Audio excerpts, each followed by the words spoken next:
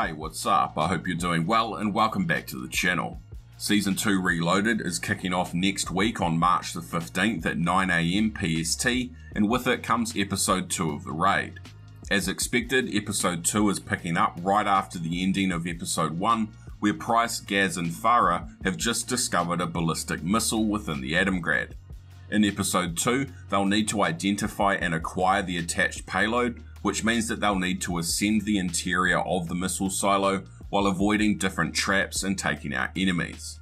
Now for Episode 1, in order to actually play it, you needed to have first earned a raid assignment key, but with Season 2 Reloaded, this system is being scrapped and you'll no longer have to earn a key in order to start either of the raids, so you can just squad up and jump straight into it. Just like we saw last time with Episode 1, there are going to be 2 free bonus skins to unlock, but this time around these skins are going to be for Captain Price. There's the Bad Boonie skin, which will be unlocked by finishing Episode 2 of the raid, as well as the Gillied Up skin from the Recon by Fire campaign mission, which will be unlocked by not only finishing the raid, but also purchasing the new raid bundle. In this raid bundle, you'll not only get access to that Gillied Up skin mission, but there will also be another campaign skin for Price called High Rise. As well as that, in the bundle there will be 10 Spec Ops stars that you can use towards leveling up your kits, and also 2 weapon blueprints and some other cosmetic items.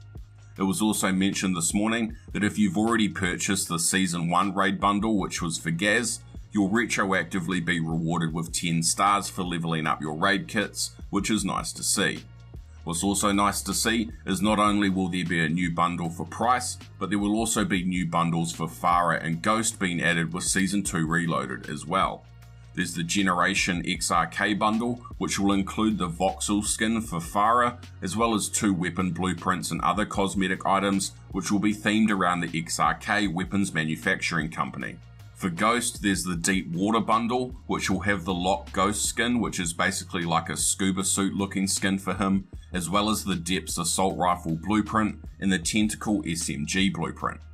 Just like in Episode 1, I'm expecting that there will be plenty of other free rewards for finishing Episode 2 multiple times, as well as finishing it on Veteran, so if you're interested in finding out what those rewards are, make sure to subscribe with notifications on, as I plan to make a video about that once all of the rewards have been discovered next week.